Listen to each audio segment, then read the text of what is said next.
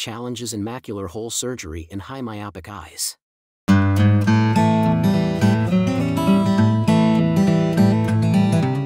In this case shared by Dr. Masoud Mirghorbani from Tehran, Iran, a 51-year-old man who had previously undergone scleral buckling surgery was indicated for vitrectomy to treat a macular hole. The axial length was about 30 mm with a calculated intraocular lens power of +7 diopters.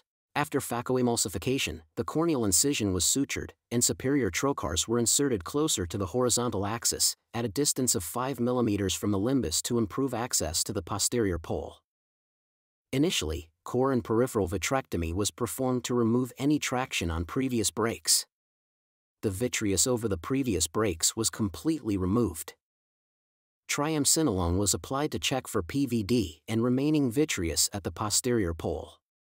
One of the main challenges in macular hole surgery in a highly myopic eye is the poor staining of the ILM.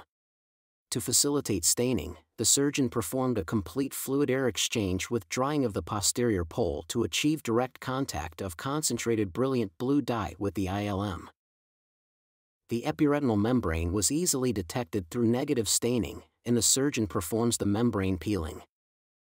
After removal, the surgeon used a silicone-dusted soft tip, and upon observing a break in the ILM tissue, he was able to remove the residual epiretinal membrane. The surgeon attempted to elevate the internal limiting membrane through created breaks, but the maneuvers proved ineffective due to the inherent fragility of the ILM in the highly myopic eye. He then restained the ILM to improve the visibility of the layer and again tried to elevate the ILM flaps. As the layer was fragile, the surgeon elevated multiple flaps in different directions, finally creating multiple 360-degree flaps around the hole to cover it. Photocoagulation was performed posterior and anterior to the retina projected by the buckle. And finally, a fluid air exchange was performed, and multiple flaps were directed to cover the hole in one direction. Challenges in macular hole surgery in highly myopic eyes encompass restricted access to the posterior pole, ineffective staining of the internal limiting membrane, the inherent fragility of the ILM, and difficulties in adequately drying the posterior pole.